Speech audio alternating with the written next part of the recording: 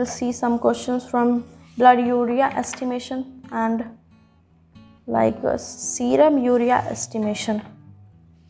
What is the normal blood urea level? What is the importance of urea estimation in clinical practice?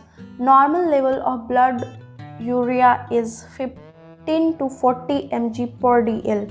Its level will increase if kidney function is impaired. Urea estimation is usually done to know about the functioning of kidney. What are the causes of uremia?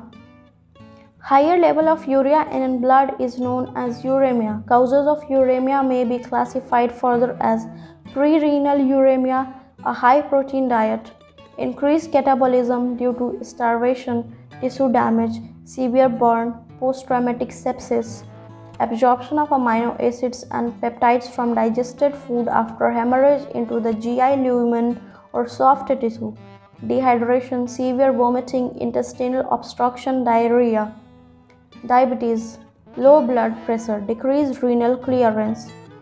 Now renal, acute glomerulonephritis, nephrosis, malignant hypertension, chronic pyelonephritis. Post-renal is obstruction of urine flow in ureter or urethra causing back pressure in kidney, stones in the urinary tract, enlarged prostate and tumors of urinary bladder. What is the significance of low blood urea? Occasionally, low level of urea is seen when protein intake is very low or the liver function is depressed, causing low urea synthesis.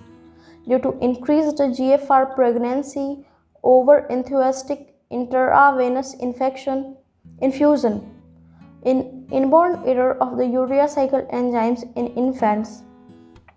Why creatinine estimation is considered a better choice than urea estimation? While blood urea is related to protein intake, creatinine formation and excretion are constant and are unaffected by food.